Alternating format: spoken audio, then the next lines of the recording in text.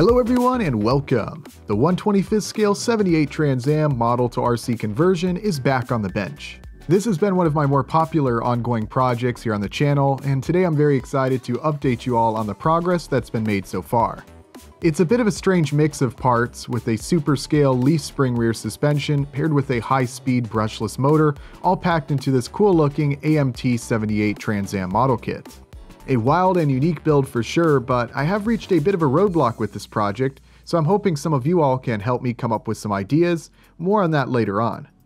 Now, if you aren't familiar with this build and would like to catch up, feel free to check out the playlist below in the description, where I introduce this project and showcase all the work that's been done so far. But with that introduction out of the way, let's dive back into this project.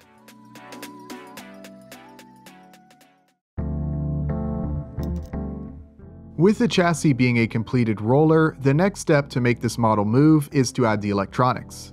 These include a small brushless ESC that I've had sitting around for a while, a 2S LiPo battery, a micro Radiolink R4F GM receiver, and a 4500 kV brushless motor.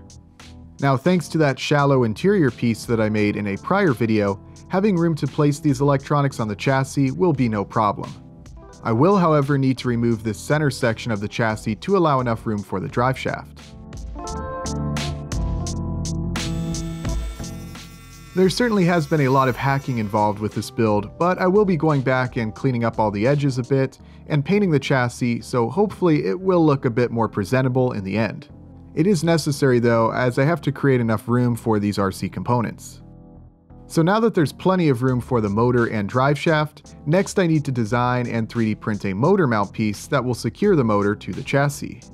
I made this design using Autodesk Fusion 360. Basically, I made a very simple sort of cross-member piece that will allow the motor to be secured to it, and I'll be gluing this mount to the chassis. Now, creating a couple of holes on each side would have been even better, so that the mount could be secured with some small screws rather than glue. This of course would make replacing it a little easier if needed, but I didn't really think to add those holes until after the parts had been printed, so I ended up just gluing them to the chassis, which worked just fine. I got the motor mounted and test fit it on the chassis.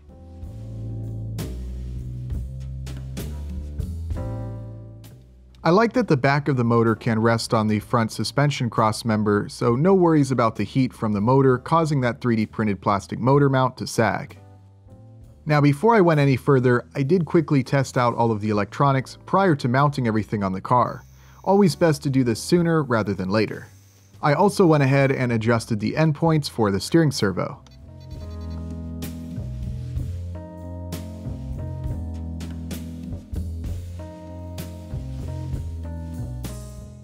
Before I secured all the electronics to the chassis, I made the drive shaft by cutting a section of steel rod to the correct length and then glued the ends onto it. With the drive shaft cut to the correct length, I glued the motor mount to the chassis and then secured the remaining electronics. Everything fits nicely on the chassis, and the body is able to fit over top without any issues. Obviously, I'll need to come up with some sort of way to mount the body, but for now I just used some tape. With the weight of the electronics now added, I'm happy with the position of the rear suspension. The ride height looks good and there's plenty of travel in the rear. I will, however, need to adjust the front suspension a bit as it's completely bottomed out right now. Still more cosmetic work is needed on this car, but already it's looking pretty cool. Of course, at this point I had to take the car for a test drive. I ended up crashing the car on the first attempt, resulting in a broken drive shaft end.